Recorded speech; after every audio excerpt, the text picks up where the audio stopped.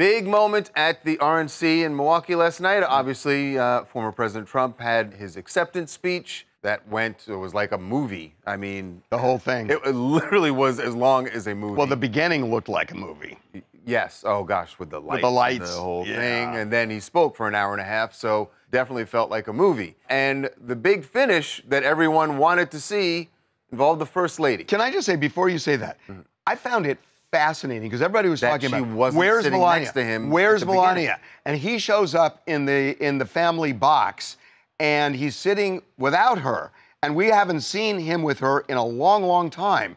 And he leaves, and once he's gone, she comes over and sits down. Yeah, so it was like they didn't want to sit together. And so everybody's wondering what is going on. We were wondering whether or not she was going to actually be on stage with him, with the whole family, and she was. But man, talk about an awkward moment when they finally came together. It's yeah. I mean, look at that. He's like, whoa, whoa, wow. He's like, wow, she actually did come down. And then the kiss. It's almost like she just gave him cheek. He's like, go ahead, you can kiss my cheek. I thought she was trying to rip the bandage off. I mean, seriously, when you look, I mean, play that again. I mean, watch this. She's leaning over at him. It's weird. Does she get credit for kissing him here? I say no. I mean, he definitely kissed her. That's a weird. Is she talking to him?